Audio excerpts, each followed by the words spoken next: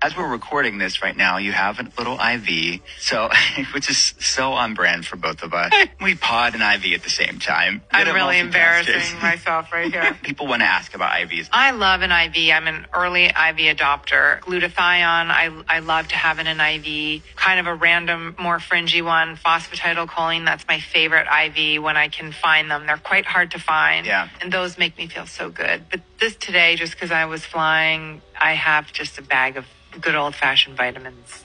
This is a reminder that just because somebody is rich and famous does not mean that they know how to make better healthcare decisions for themselves or for other people.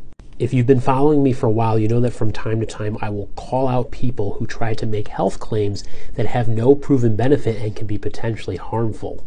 For the vast majority of people, you do not need an intravenous infusion of vitamins or whatever Gwenyth Paltrow is trying to sell you, because that's not shown to show any benefit, and it's only a way to show some type of elitism that would make people want to flock to that to spend a lot of money that's going to not necessarily be helpful.